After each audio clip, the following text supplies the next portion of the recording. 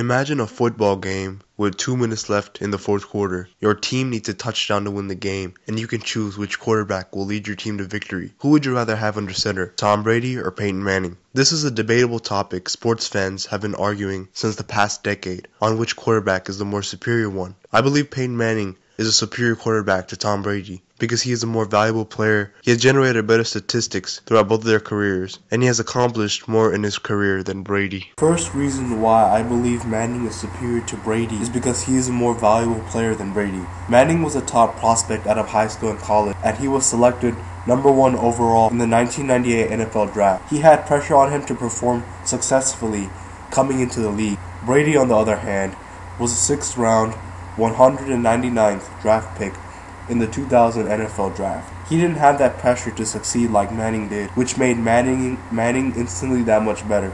He is also more valuable and upscale because he has acquired more MVPs in his career than Brady. Brady has 4 total MVPs, 2 league and 2 Super Bowl, while Manning has 6 total MVPs, 5 league and 1 Super Bowl. This shows how much more important Manning is to his team than Brady. Manning has also proved to be the more valuable player than Brady when both quarterbacks were injured and sat out for a full season. Brady's team was in 2008 finished 11-5 with a losing effort for a berth to the playoffs. Manning's team in 2011 finished 2-14, the worst record and team in the league that year. All of these reasons show why Manning is superior to Brady.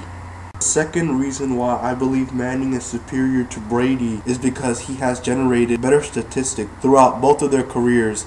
The following are stats comparisons between both quarterbacks throughout head-to-head matches. This comparison shows that Manning has posted a better completion percentage, and also he has a better quarterback rating, which measures the performance of the quarterback in all games. You could also measure the QBR of a quarterback for a full season. Since 2006, Manning has the best QBR in the league for a season with 87.2. Brady's best season was in 2007, but he still only managed to put up a QBR of 87.1. This shows how Manning is much more productive when it comes to the quarterback position. These stats and numbers also show why Manning is superior to Brady. The third reason why I believe Manning is superior to Brady is because Manning has accomplished more in his career with little compared to Brady. For example, Brady has played his entire career with the same head coach and the same system in New England.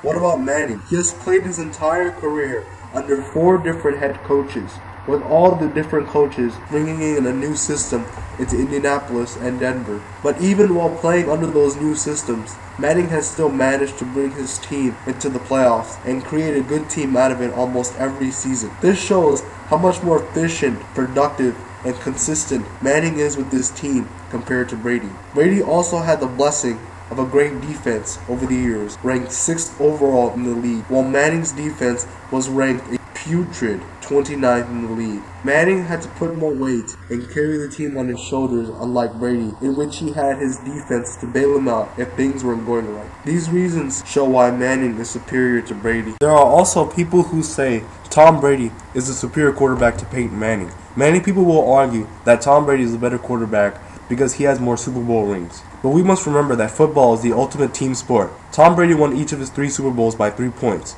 and 2 of those wins were decided by the kicker Adam Vinatieri, not Tom Brady. He also had his 6th-ranked defense to back him up.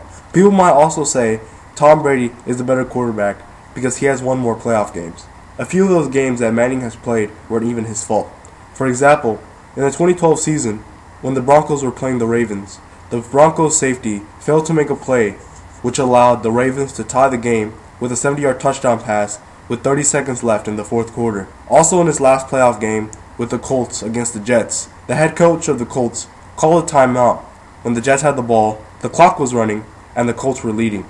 This extra time allowed the Jets to drive into field goal range and win the game. People might also say that Tom Brady is more clutch than Peyton Manning. Peyton Manning has over 40 fourth-quarter comeback wins and holds the record for most fourth-quarter game-winning drives with 51 throughout his career.